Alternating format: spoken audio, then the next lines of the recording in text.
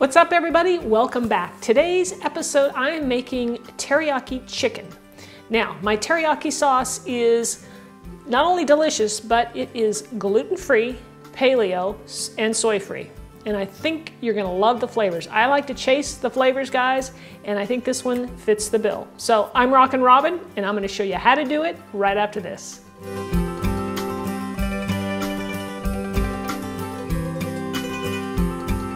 All right, guys, so let's talk about our ingredients. Now, I'm using boneless, skinless chicken thighs. I like thighs the best. It's just my favorite piece of the part of the chicken, so that's what I'm using. You could use the breast if you wanted to.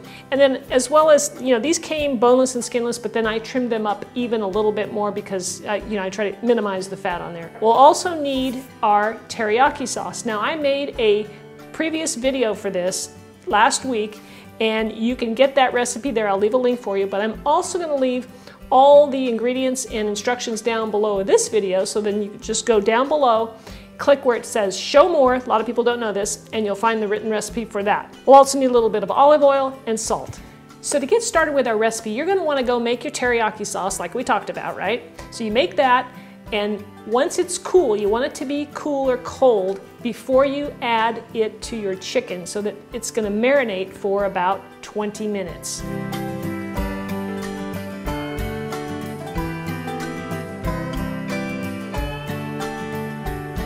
Guys, to get started cooking our chicken teriyaki, I'm using a cast iron grill pan here. I love this thing, works great. And we're gonna have our temperature at medium-high heat. All right, guys, I got my pan pretty hot here over medium-high heat. If you want to, you can brush a little bit of olive oil on the grate. And now we'll just start adding our chicken to the grill. I want to make sure that grill's hot.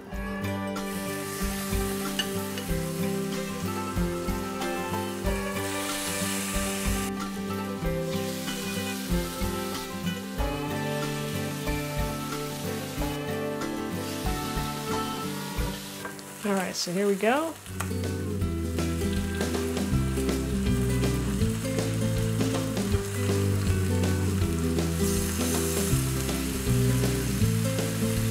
This one's not quite ready to be turned over, so I'm just going to flip it around.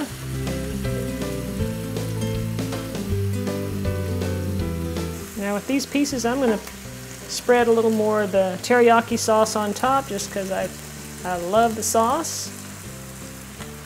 So then we'll continue cooking these until, of course, they're done.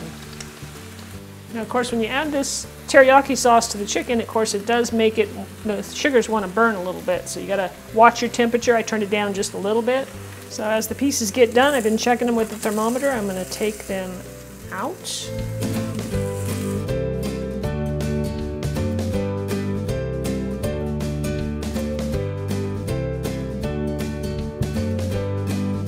All right, guys, there you have it, my teriyaki chicken. And I'm just gonna dig in and take a little piece right here. I really love these flavors, guys.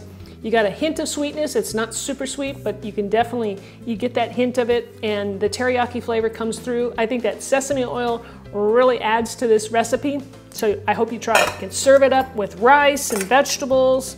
And that's what I'm gonna do right here. I'll take a piece here and I can slice it up. And then what I like to do also is add a little more sauce at the end.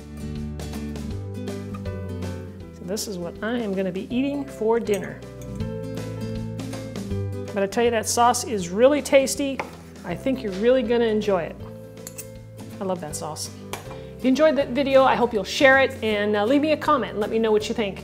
And also, if you haven't subscribed yet, go ahead and click that subscribe button up there, and that way you won't miss a video. All right, guys, thanks so much for watching. We'll see you next time.